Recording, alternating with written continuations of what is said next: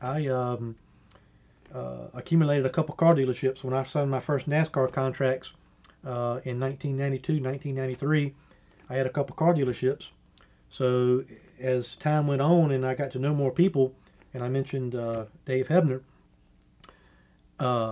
I wanted to find somebody in the industry to do my commercials for me. I needed somebody, a face to do commercials. So through Dave, back in that time, around 98, 99, right in there, I went to him and we made a deal with Dwayne Johnson, The Rock, who was just starting to establish himself as a big-time main event star in WWE. If you smell what The Rock is cooking. Made a deal with him, so I gave him a Cadillac to drive, and in exchange for that, he did all my TV commercials. The Rock says head on over to the People's Dealership, Sadler Auto Center, if you smell what The Rock is cooking. He would come in for a show in Greensboro, and we'd catch him, you know, the morning before he went to the building, and he'd come in and we'd shoot, you know, 4 or 5, you know, commercials that day.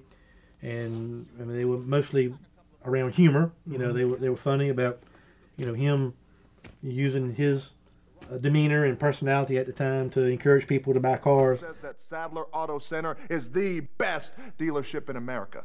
Sadler Auto Center is the people's dealership, and that Sadler Auto Center's sales and service is backed up by the most recognizable symbol of greatness on God's green earth, the Brahma Bull. So The Rock says this: if you want a great deal, go to where The Rock gets all his wheels from, Sadler Auto Center. If you smell what The Rock is cooking.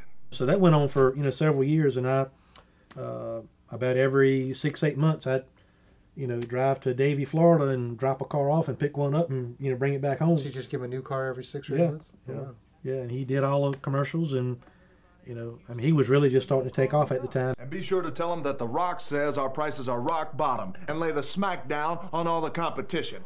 Did you kind of like keep in touch with him after that? Yeah, we kept in touch, and we'd go visit at shows and whatever, and he and Danny came to a couple races. You know, he lived not 30 minutes from the racetrack down at Homestead Miami Speedway. We kept in touch for a while and got to know each other pretty well. Did you ever do any other types of business ventures with him?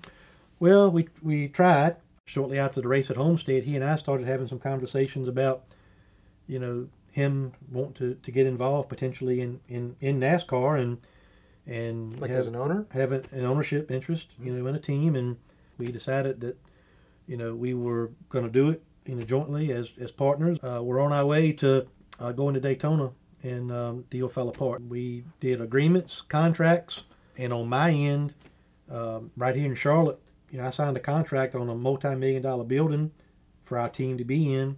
Bought about 9 or 10 race cars, hired a bunch of people. Wow. I mean, we were... So this is way more than just talking about it. All in. Yeah. I mean, we had gone... I'd actually gone to the WWE offices and had meetings with some of the people that were involved in their sponsorship acquisition department. Basically, one day I got a call from a guy named Jerry McDevitt, who is an attorney. WWE legal. Yep. WWE legal, and he basically said, hey, we're just getting wind of this partnership with you and Dwayne Johnson. Will you send me all of your paperwork that you have? I sent it all up there, and I never heard back directly from them, other than I got a letter sent to me stating that that deal was not going to take place. They were putting an end to it, and for me not to try and communicate with Dwayne Johnson. This is over. Do not call him anymore about this, and just left me holding the bag. Cost me $750,000. Rock ever call you and kind of give his opinion on it? Or I saw him one time at the racetrack in Texas. He had come maybe on one of his movie premieres. This is several years later. He was at the racetrack. I wanted, you know, come in to do an appearance to promote a movie, and all he said to me was, "I know you're mad at me," and that was it. I don't want any money. No, I know. I don't want any of that. But I would have thought sometime along the line, you know, and I'm proud of what he's accomplished. I mean, I got to know him pretty well back in those days, and he overcame a lot to make it happen for himself. I mean, worked hard. I considered him to be a genuinely nice guy. Probably still is.